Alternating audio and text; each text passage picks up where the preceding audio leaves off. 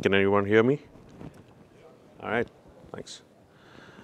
So good afternoon. My name is John Fernandes. I am a thermal engineer in Facebook's hardware engineering team. And today, I'd like to talk about some updates in the door heat exchanger track under the OCP ACS, specifically talking about some of the concepts that have been discussed within the community. Some of them have been contributed by the community, as well as the current status of the specification document that was initiated in January, which is very much a work in progress. So to give an overview of the ACS group within OCP, so in the second half of last year, the ACS group met with a bunch of community members to talk about how advanced cooling solutions could be enabled for both open rack and 19-inch architectures or EIA 310. The driving factor there were a bunch of driving factors, some of which were the increasing trend in power densities and how can advanced cooling solutions help sort of track those advancements. And also, if you're going to enable advanced cooling solutions within your facility, how do you define or standardize a lot of the interfaces that would be required to implement the same? So, like I said, it involves standardization or definition of critical interfaces, operational parameters, whether it's air side or liquid side, and also environmental conditions. But the overlying goal also involves, like Cam has stated from Coolit, or Hussam and Brandon from Microsoft, it's very important that this initiative enables a multi-source environment and also non-proprietary designs that can be easily adopted by different members of the community. So advanced cooling is a fairly broad term, and based on discussions with the community, 3 separate architectures were highlighted, specifically the cold plate track, the immersion track that Rolf just spoke about, and also the door heat exchanger track. Of course, across these different areas, there are lots of components or lots of systems that can be leveraged between areas. So it's very important for us to have architecture harmonization for consistency, from a material standpoint, and also from, like I said before, interfaces to the data center. With the door heat exchanger workstream, certain areas were highlighted as in-scope activities. Fluid physical properties and types, what sort of heat exchange materials can be employed, operational conditions and parameters, once again talking about, because this is a door heat exchanger, which is effectively, could either be a liquid to air or air to liquid interface. It's important to highlight both the air side operating parameters as well as the fluid side operating parameters. The door heat exchanger itself is a complete solution. So how do we define different levels of performance for such a solution? So we need to establish a metrology for heat extraction performance. And the door heat exchanger to a lot of the community may seem as a sort of single application, but there are different ways in which this solution could be employed. And these are going to be discussed during today's presentation and involves how the data center is set up. If you have facility water, you could go with a more traditional approach or a more advanced approach. But if your data center is already employing free air cooling, then there may be an opportunity to plug in the gap between the limitations of air cooling as well as going to a primarily facility water solution. So talking about potential solutions, these have been categorized based on the data center design. As I stated previously, if you have facility water, you could go with a more traditional approach, which over here is highlighted as hot air to cool liquid with the door heat exchanger mounted at the rear. The other is you could be a little more advanced. You could use cold plates to cool a lot of the high power components that are in the servers themselves, while also attempting to make the entire rack itself neutral to the room. The other is free air cooling. If we modify the previous approach a little bit, which is we want advanced cooling at the components, but at the end of the day, we still have to reject the heat to the facility air, then there is a solution, or there is a potential solution for doing what we refer to as hot liquid to cool air. So very quick overview of the different types of solutions. When you have facility water available, the first approach is the most traditional or the most widespread approach of a door heat exchanger solution, which is you attempt to make the rack itself neutral to the room. There are advantages with this approach. Obviously, you don't need containment. You can put the racks wherever fluid is available, and so on and so forth. And this diagram over here highlights that solution where you have air coming into the IT gear, and the air is responsible for cooling 100% of the components within the IT, resulting in hot air being exhausted by those components, and then the door heat exchanger capturing most, if not more, of that heat, and then making the rack effectively neutral to the room. Of course, in this case, you need to have facility-side liquid connections to enable that. So how is it possible to do even more advanced cooling in this case? Here, the solution highlights what we call as hot liquid and hot air to cool liquid. Like I stated before, this would involve some sort of cooling infrastructure within the rack itself, whether it's manifolds, but you would need cold plates on the really high power components that are responsible for absorbing a lot of the heat. Now, the rest of the components will still be air cool, and the door heat exchanger is responsible for rejecting that heat to the facility water. The third option is if your data center is designed for air cooling, and you want to have a sort of interim solution between what's a traditional air cooling solution and a solution that wholly adopts facility water, you could take the previous example where I said, okay, you have certain infrastructure that's within the rack itself, whether it's manifolds at the rear or on the front, or cold plate solutions that are installed to high power components within the rack.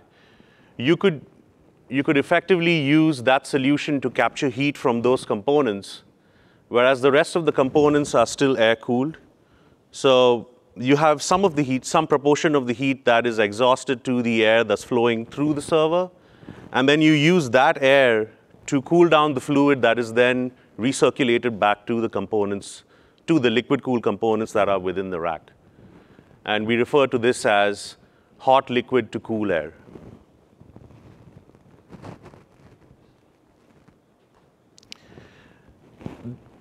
This slide over here just provides a more clear representation of what this solution would look like. So let me just. So over here we have a GPU chassis, Facebook's Big Basin unit. The cold plates are installed on the GPU components and are responsible for absorbing all the heat from those components. This hot liquid is then consolidated within a hot manifold, which is then pumped directly into the door heat exchanger, which is responsible for the primary hot liquid to cool air heat exchange.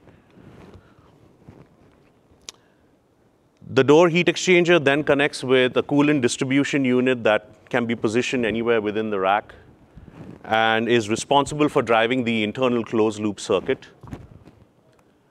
The CDU is also responsible for pressurizing the cold manifold for the return fluid back to the cold plate. And then through a rack level interface or through a manifold interface, this liquid is then returned back to the cold plate and the cycle continues. So as stated previously, the specification has been initialized in January. It's very much a work in progress. But we have highlighted certain areas that need to be clearly defined for this door heat exchanger stream. So the first component is physical, which is we define the maximum dimensions of the solution itself. What sort of interfaces should be defined, whether it's the coolant interface, the power interface, as well as communication. We also define We also hope to define a maximum weight specification for each of these components, because at the end of the day, when these components are integrated to the rack, it should not impact the data center from rolling them into the space. The next is the data center environment. Depending on what type of solution you use, we're going to talk about the air side requirements as well as the liquid side requirements. Performance and metrology, this is really critical. If someone wants to adopt this solution for their IT rack, they need to very clearly understand what is this solution capable of. So we define heat extraction or cooling capacity performance in kilowatts based on certain boundary conditions, as well as other parameters in terms of how much cooling power is permitted based on a sort of active solution for the door heat exchanger. Monitoring and control, it's very critical for us to understand how the solution will operate in deployment. So we're talking about monitoring critical parameters, setting alarms based on certain readings that are made in production, as well as what type of control is required. Serviceability, this solution should definitely be designed or defined for ease of serviceability in deployment. Reliability and quality, once again, this solution should ensure long-term operation in deployment. And environmental and regulations, shock and vibe, labels and markings, regulations and compliance, so on and so forth. So to touch on a few topics that have been defined or are in the process of being defined in the specification, we have the physical side. This is fairly straightforward. The width and height of the door heat exchanger solution should fit within the primary rack frame structure. Now, this does not include components such as casters and leveling feet. And the only components in the door heat exchanger solution that are permitted to violate this volumetric are obviously connections to the facility or connections for power and for communication. We also define the maximum depth of the door heat exchanger solution to 1 feet or 105 millimeters. And this applies to both active and passive versions. Sorry, I should have gone over this before. A door heat exchanger can either be a really dumb door heat exchanger without any air moving devices, or an active version where fans are integrated with the door heat exchanger.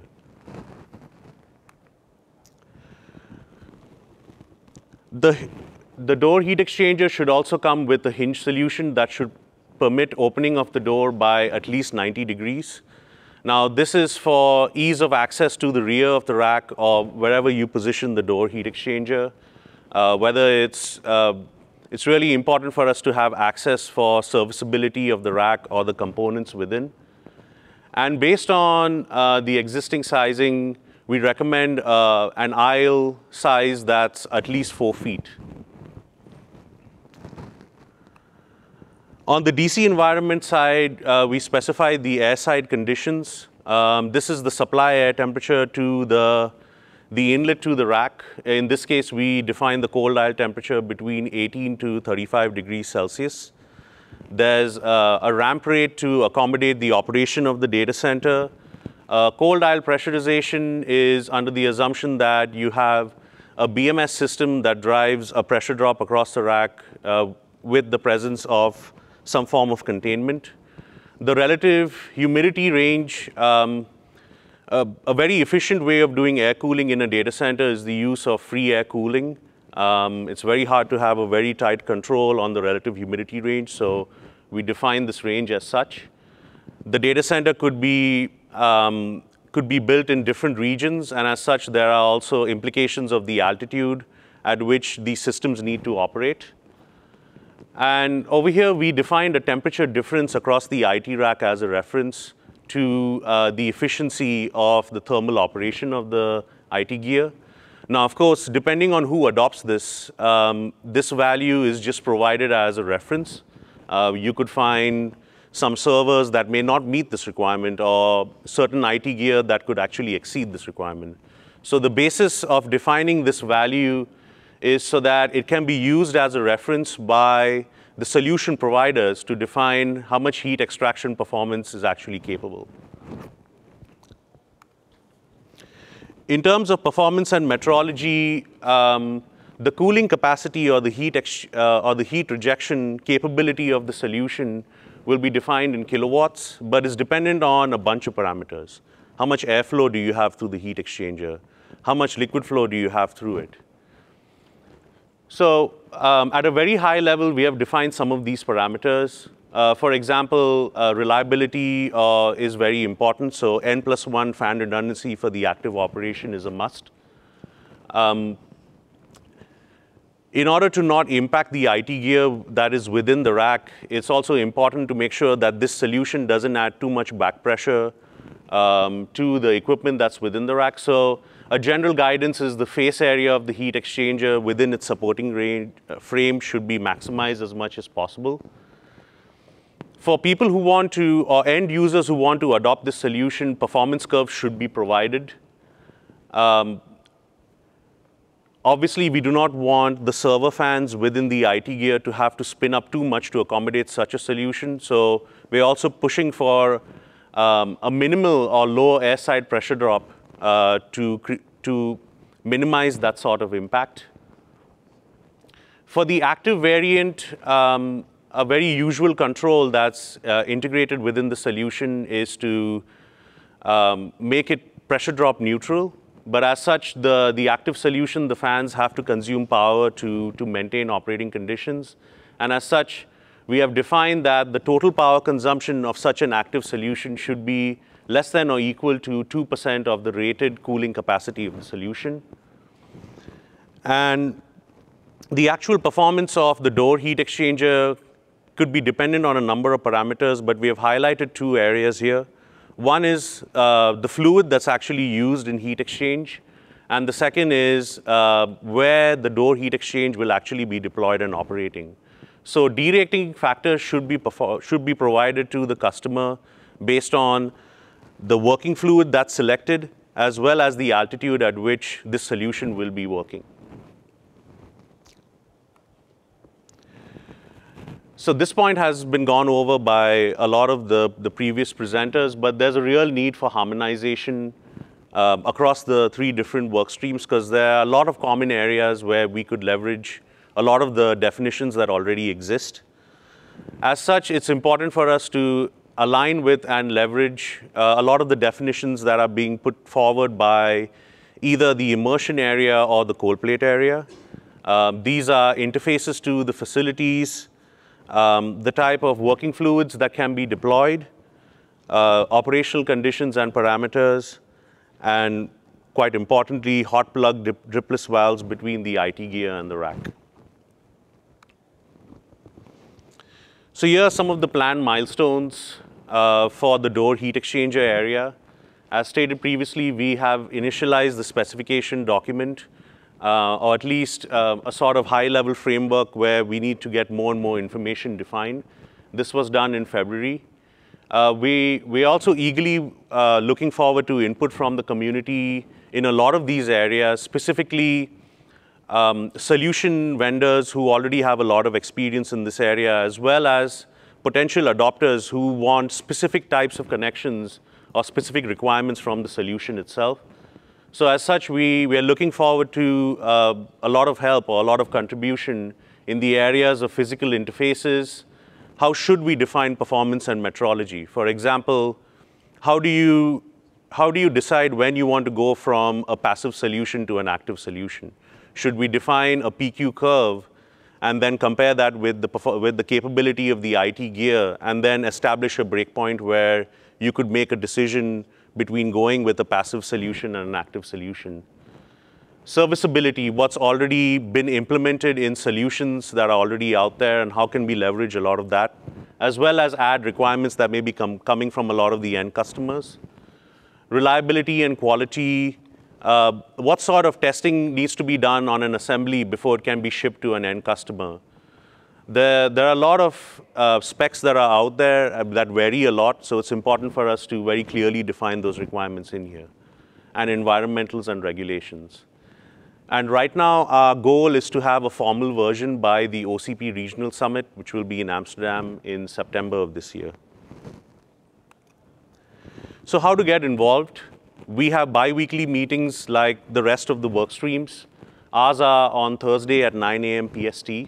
Our next meeting is next week. If you want more information, please feel free to reach out to either me or Jacob, who's the project lead. And here are a bunch of links that you can use to get more involved in the ACS group itself, as well as to join the Door Heat Exchanger mailing list. Any questions?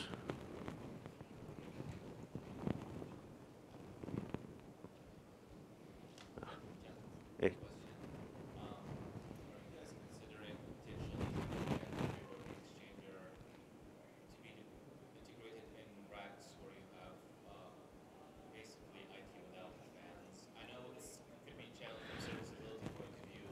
Right. I mean, not just serviceability.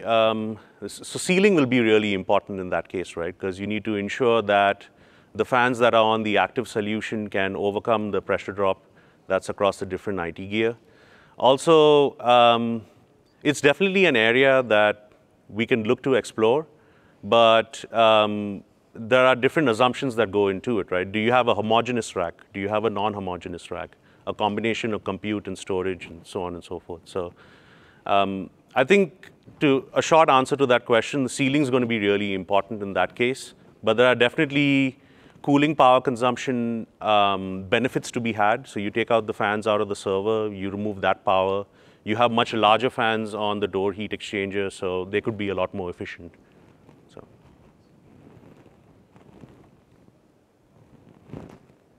Anyone else?